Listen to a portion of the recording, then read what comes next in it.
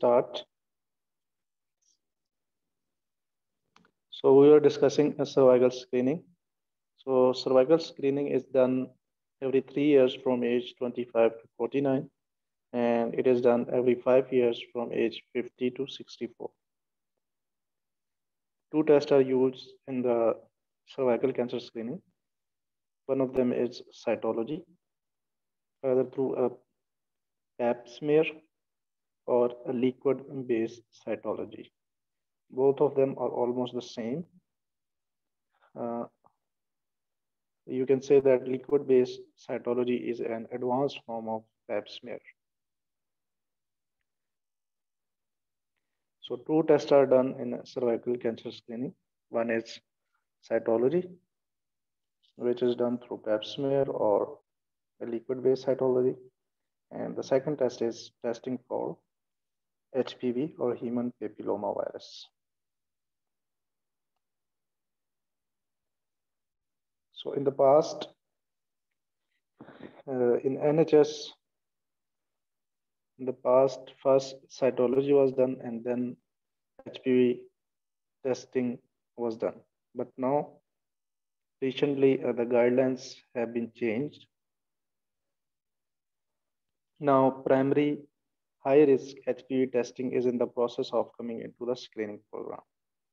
So now, HR-HPV test is done as a primary test.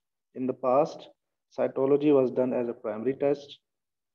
And if there was a suspicion or if there was any cytological changes, then HPV testing was done.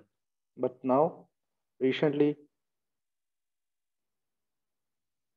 HR-HPV or high-risk HPV, human papillomavirus, high-risk human papillomavirus. What are high-risk human papillomavirus? High-risk are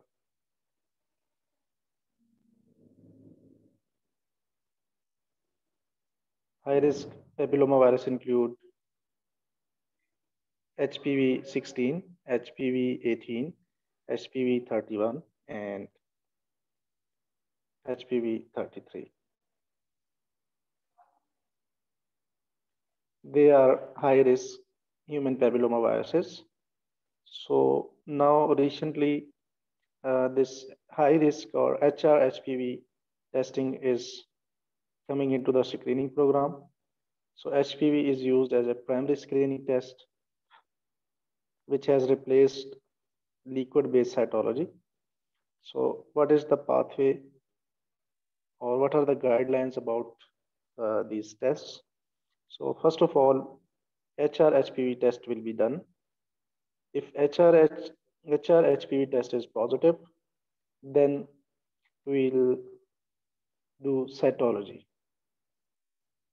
If HR-HPV test is negative, then routine recall, which is 3 years for age 25 to 49 and 5 years for age above 49. So the first test that will be done is HPV test. If HPV is positive, then we'll do cytology. And on the basis of cytology results, we'll decide about the next step. So if cytology is abnormal, then we'll refer the patient for colposcopy. And if cytology is normal, then we'll rescreen the patient. We'll do the HR-HPV test in 12 months. So it's very simple. First of all, HR-HPV test will be done.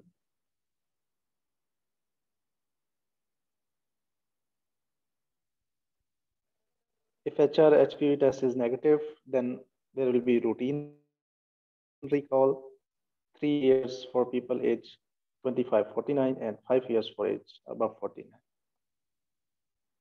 Now, if the HR-HPV test is positive, then we'll send the patient for cytology. Now, on the basis of cytology result, we'll decide about our next step. If cytology is normal, then we'll rescreen the patient in 12 months. And if cytology is abnormal, borderline or worse, then we'll refer the patient for colposcopy.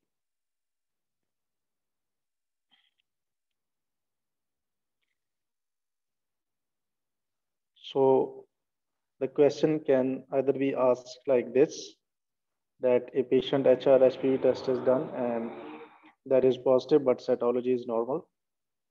What is the next best step in the management of this patient? We'll rescreen the patient for HR-HPV in 12 months. Or the question can be asked in the old ways, according to old guidelines, because they are still in practice, because NHS has not fully implemented primary HR-HPV. It's just in the process of implementation. So questions according to old guidelines can be asked. Now, according to old guidelines, the cytology testing is done as a primary test. According to latest guidelines, HR-HPV test is done as a primary test, while according to old guidelines, cytology test is done as a primary test. So if the cytology is normal, then routine recall. If there are inflammatory changes, then we'll repeat the cytology in 6 months. If there is mild dyskaryosis,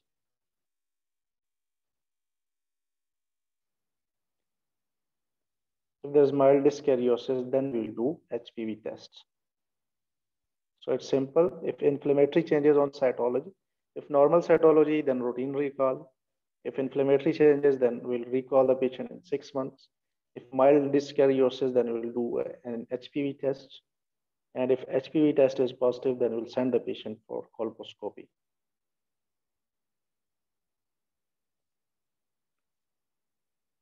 While in case of moderate or severe dyskaryosis or suspected invasion or abnormal granular cells on cytology, we'll refer the patient for colposcopy.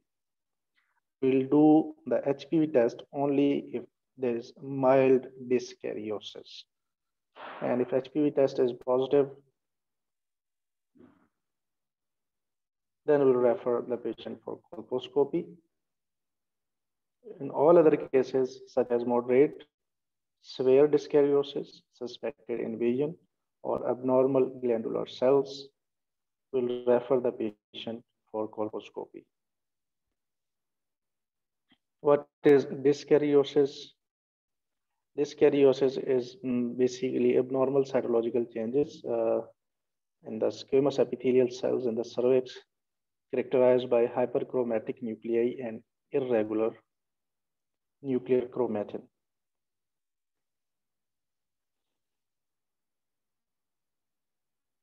So a patient with, now just a summary for when you need to refer a patient for colposcopy. If there is mild dyskaryosis and HPV test is positive, then we'll send the patient for colposcopy. If moderate or severe dyskaryosis, then there's no need to do HPV test. We'll send the patient for colposcopy right away. If suspected invasion, then urgent colposcopy. For routine colposcopy, such as in this case, or in mild dyskaryosis plus HPV test positive, the time for colposcopy is 6 weeks. While for moderate, severe, and suspected invasion and abnormal glandular cells, the colposcopy should be done urgently. And urgent colposcopy means colposcopy within 2 weeks. What are some other indications for colposcopy? If there are 3 consecutive inadequate samples of cytology, then we'll refer the patient for a colposcopy within 6 weeks. Borderline changes with HR-HPV test positive and low-grade changes with HR-HPV test positive. Both of them will be sent to colposcopy in 6 weeks. Moderate, severe, and invasive carcinoma or abnormal glandular cells, they all need a colposcopy within 2 weeks. colposcopy within 2 weeks of referral. So for low-grade changes or borderline changes, colposcopy should be done in 6 weeks. For high grade, such as moderate and severe dyskaryosis or suspected invasion or abnormal glandular cells, colposcopy should be done urgently within 2 weeks. So these are some indications for colposcopy on the basis of cytology smear result or on the basis of HR-HPV testing.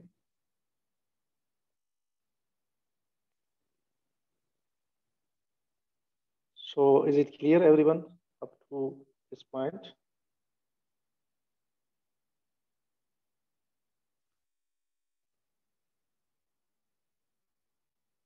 So other than these indications for colposcopy, can somebody tell me any other indication for colposcopy that we discussed in the previous lecture?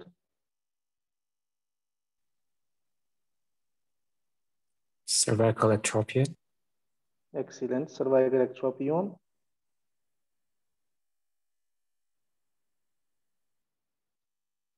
Cervical ectropion, when we'll go for a colposcopy in cervical ectropion?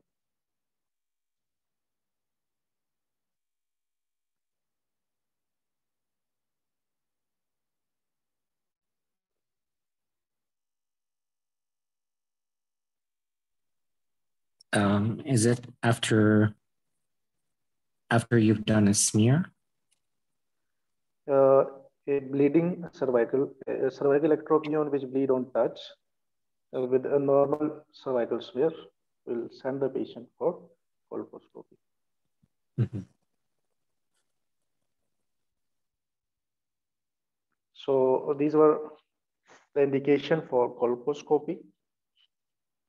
Moderate, severe, or glandular cells on cytology, urgent colposcopy, borderline or low-grade changes with HPV positive test, colposcopy.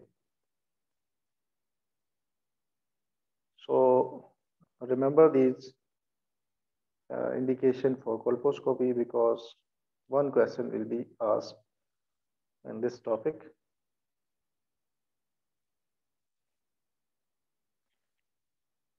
And this is a diagram of the procedure.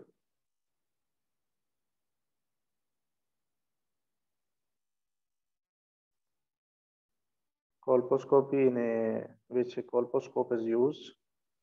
A speculum is used to dilate the vagina and to see the cervix closely, and magnifying lenses are used to see magnified cells from the cervix, because the cancerous cell or precancerous cells, they are hyperchromatic, so they reflect the light. So they appear white on the colposcope. So that's how we can detect cancerous cells or precancerous cells on colposcopy. High risk HPV includes 16, 18, and 31 and 33, and low risk HPV is 6 and 11. What are the risk factors? So the most important risk factor for cervical cancer is high risk.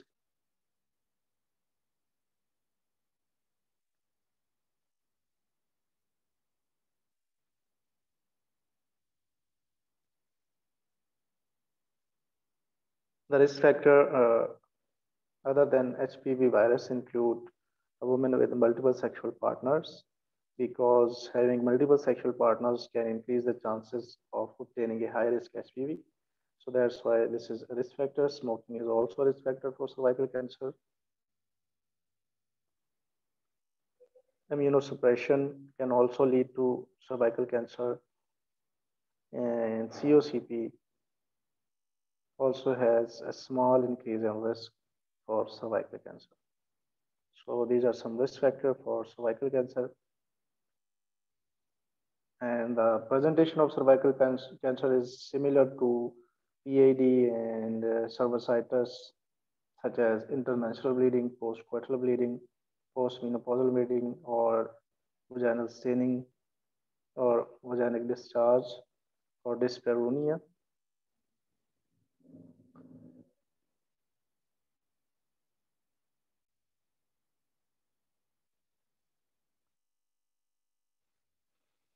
So a woman present to us, a young female present to us with postcoital bleeding, intermenstrual bleeding, or vaginal discharge, or deep dyspareunia. We'll suspect three things: pelvic inflammatory disease, and cervicitis, and cervical ectropion, and the other one is cervical carcinoma. Now, if postmenopausal women present to us with postcoital bleeding, then again we'll think of three causes of postcoital bleeding or vaginal spotting or vaginal bleeding in postmenopausal women who are above 51. And the most common is atopic vaginitis.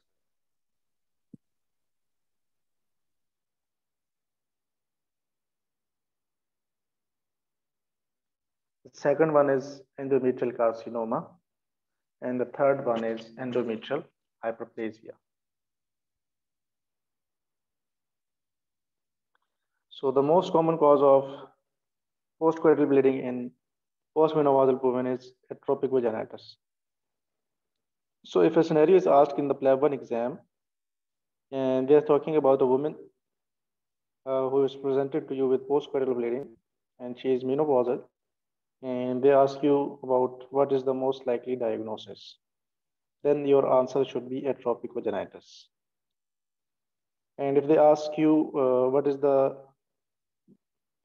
next best step in the management of this patient, the patient who present to us with postmenopausal bleeding, and they ask you about what is the next best step in the management of this patient, then you will go for a transvaginal ultrasound, because a postmenopausal woman who present to us with postcoital bleeding, we need to rule out endometrial carcinoma.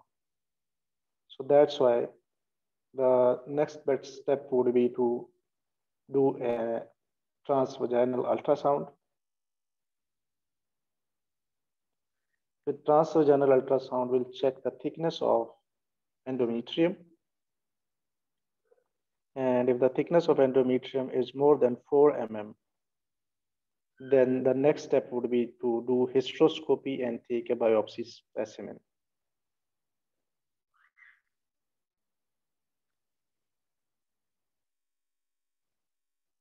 So a woman with postmenopausal bleeding, the initial step in the management of postmenopausal bleeding is transvaginal ultrasound to rule out endometrial cancer. How we can rule out endometrial cancer with transvaginal ultrasound? If the thickness is more than 4 mm, then the suspicion of endometrial cancer will be high, and we'll refer the patient for a hysteroscopy and a biopsy. And if in biopsy there are no cancerous cells found, then we'll say that it's endometrial hyperplasia. So three causes: atopic vaginitis, endometrial carcinoma, endometrial hyperplasia. So a woman with postmenopausal bleeding, postcoital bleeding in menopause or after menopause, the most common cause is atopic vaginitis. So if they ask you about the most likely diagnosis, then you will choose atopic vaginitis. And the initial step in the management of this patient is to do a transvaginal ultrasound to see the endometrial thickness. If it's less than 4 mm, then endometrial cancer is less likely. And if it's more than 4 mm, then there is chances that it can be endometrial cancer. Then we will do a hysteroscopy and take a biopsy specimen and send it for histopathology to see if there are any cancerous cell found. And if there is no cancerous cell found on biopsy, then we'll label it as endometrial hyperplasia. So the woman with endometrial thickness more than 4 mm on ultrasound, transvaginal ultrasound, and a normal biopsy, we'll label it as endometrial hyperplasia. And if the thickness is more than 4 mm and abnormal biopsy, there are atypical cells on biopsy, then we'll label it as endometrial carcinoma. Otherwise, it will be ectopic vaginitis. So what are the risk factors for endometrial carcinoma?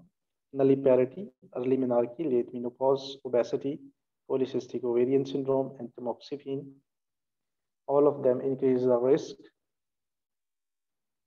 for endometrial carcinoma. Nulliparity, because if a female does not get pregnant, then the endometrium will be exposed to estrogen continuously for a longer duration of time, and the risk of developing an endometrial cancer can develop increase easily if endometrium is exposed to estrogen for a long time.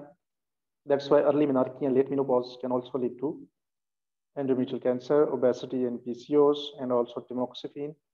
Tamoxifen has a dual action. It blocks the effect of estrogen in the breast tissues. So it is used in the treatment of breast cancer.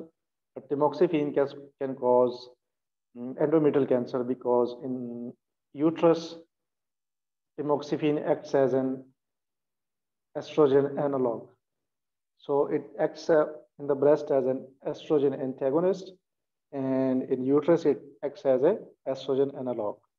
So tamoxifen is used in the treatment of breast cancer, but with the use of tamoxifen, the risk of endometrial cancer increases.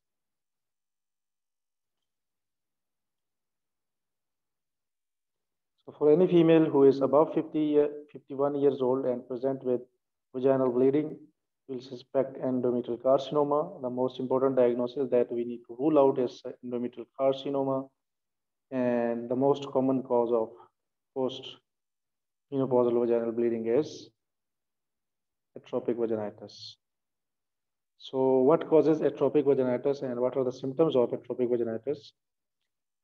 Due to low or no estrogen, the vaginal wall become thin,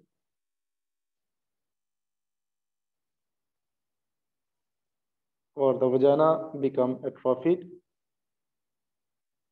So that's why it's also called vulvovaginal atrophy, or the other name for this disease is genitourinary syndrome of menopause. So due to low level of estrogen, two things are affected. One is bladder and the other is vagina. Due to vaginal atrophy, the patient will develop dyspareunia, vaginal itching, dryness, burning. And due to affection of the bladder, due to low estrogen, the patient will complain of dysuria, frequency, incontinence, and nocturia.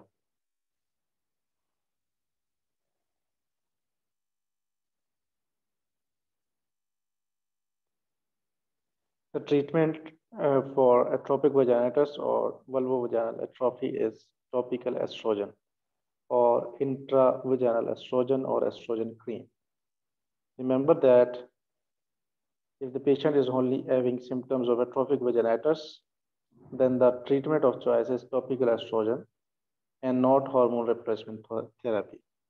Hormone replacement therapy is only indicated if the patient has vasomotor symptoms. What are vasomotor symptoms such as sweating,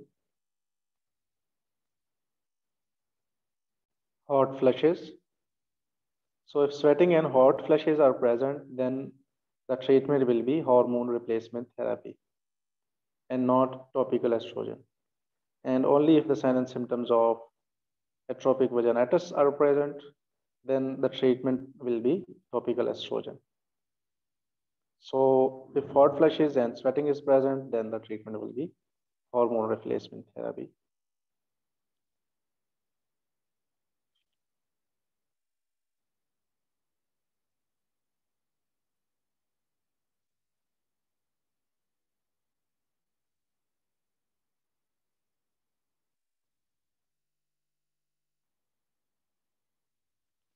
So this was all about the causes of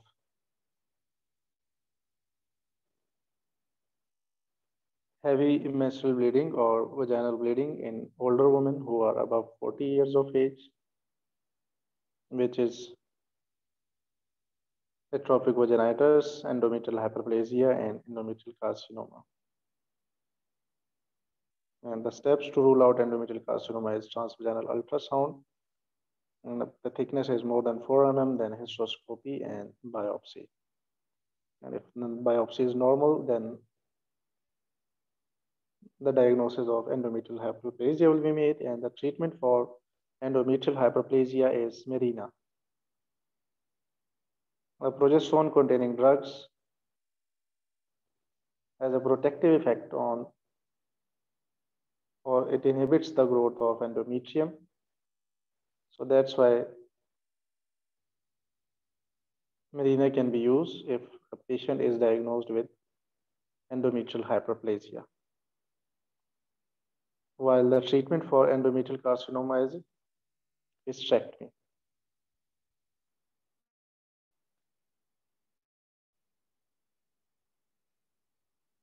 Sometimes during hysteroscopy, the hysteroscope can perforate the uterus, and due to uterine or tubal perforation, the patient may present to you with abdominal pain, rigidity, and hypotension. So, patient with a history of hysteroscopy, or if a patient develop abdominal pain, rigidity, and hypotension after hysteroscopy, then your diagnosis will be uterine perforation. And the next step would be to confirm your diagnosis by doing an ultrasound of abdomen and pelvis to see if there's uterine perforation. So if a woman develops abdominal pain, rigidity, and hypotension after hysteroscopy, then the initial step in the management of this patient is ultrasound of the abdomen.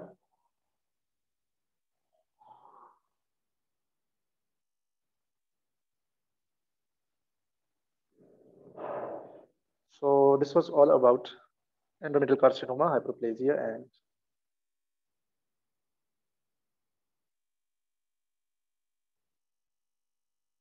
atopic vaginitis. Is it clear, everyone? Is there any question?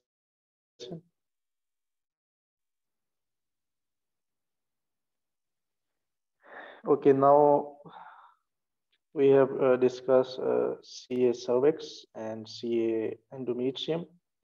Now it's time to discuss some tumors that are related to ovary. The first one of them is Meigs syndrome.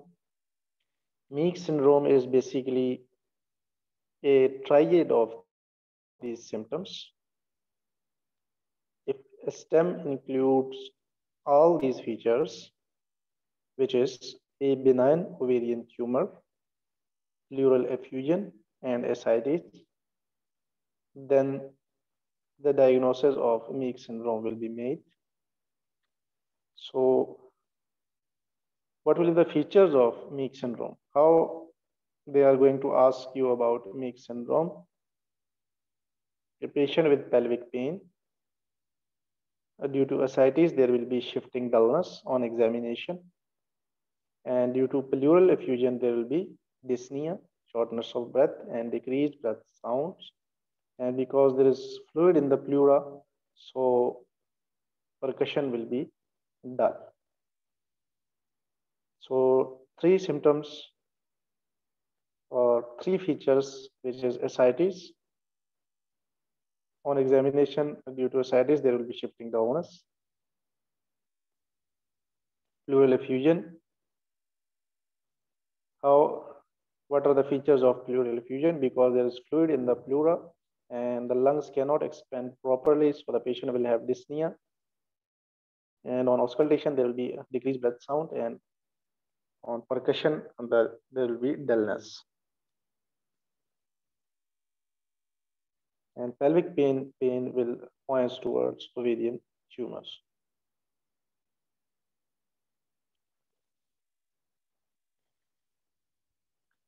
So Meigs syndrome is basically a syndrome that is due to a benign ovarian tumor, not ovarian cancer. Now, what will be the features of ovarian cancer? So if a woman, especially if 50 or over, so a woman who is 50 or over present to us with heavy menstrual bleed or postcoital bleed or abnormal vaginal bleed, then we'll suspect endometrial carcinoma, endometrial hyperplasia. And if an old woman who is 50 or over present to us with, whenever there is ovarian tumor, the patient will complain of persistent abdominal distension. And because it will be putting pressure on the stomach, so the person will complain of early satiety and loss of appetite, pelvic or abdominal pain, increased urinary urgency or frequency.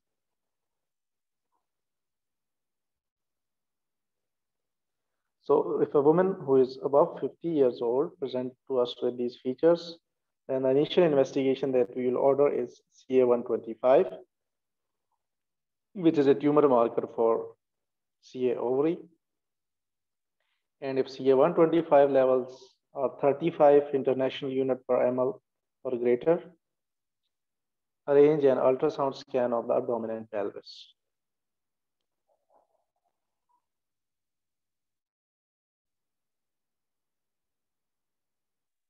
So initial step, if you are suspecting an ovarian carcinoma, is CA125 levels.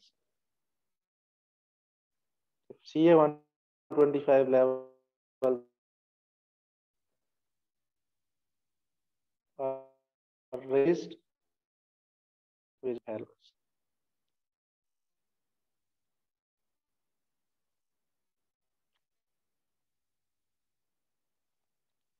In a young woman with suspicion of ovarian cancer, we measure alpha fetoprotein and beta HCG level along with CA35 levels, because CA125 levels is a tumor marker for epithelial ovarian cancers, while alpha fetoprotein and beta HCG, they are tumor markers for germ cell ovarian tumors, which are common in young females. So a young female with a suspicion of ovarian cancer, we need to do 3 tests: beta HCG, AFP, and CA125. An old female with a suspicion of ovarian cancer, we only need to do CA125 levels. Sorry, you said young females, beta HCG, CA125, and what else? Alpha fetoprotein. Okay. They are tumor marker for germ cell tumors such as yolk sac tumor or teratomas, etc. Testicular cancer is common in young males, and ovarian cancer or ovarian germinal cancers, they are common in young females. So that's why we need to do these tests as well, along with CA125, if the female is young and there is a suspicion of ovarian cancer.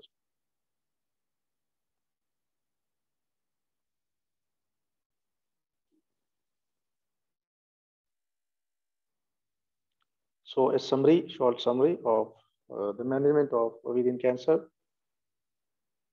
That is a woman who is 50 or above, who present to us with abdominal bloating, loss of appetite, and abdominal pain. CA125 level will be done. CA125 or 35 or above, then we'll arrange an urgent ultrasound of the abdomen and pelvis.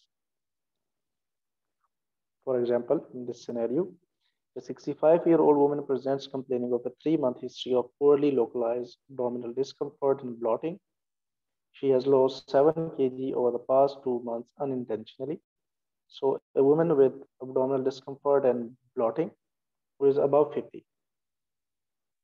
A woman who is above 50 and present to you with abdominal pain and bloating, you will suspect ovarian cancer.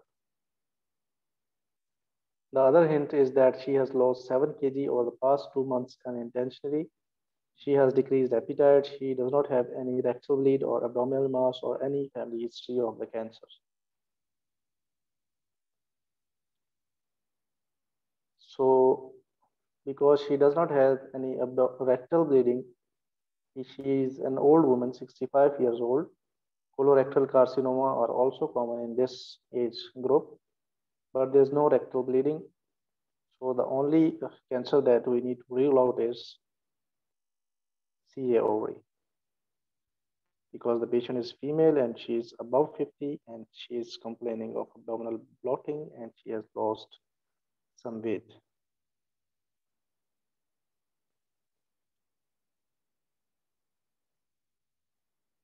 What are the risk factors for ovarian cancer?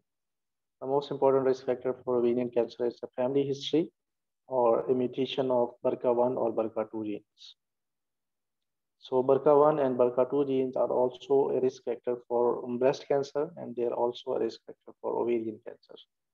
Remember this risk factor because this is the most important risk factor for causing ovarian carcinoma.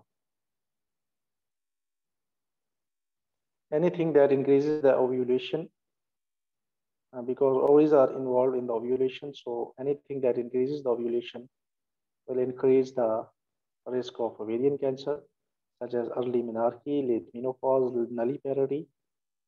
So these three risk factors are same as for endometrial carcinoma, but in endometrial carcinoma, COCP increases the risk of cervical carcinoma, but they have a protective effect on ovarian cancer because COCP decreases ovulation. So the risk of ovarian cancer decreases if a woman is using COCP. Also, pregnancy can decrease ovulation for 9 months. There will be no ovulation for 9 to 10 months. So pregnancy and COCP, they are both protective for ovarian cancer.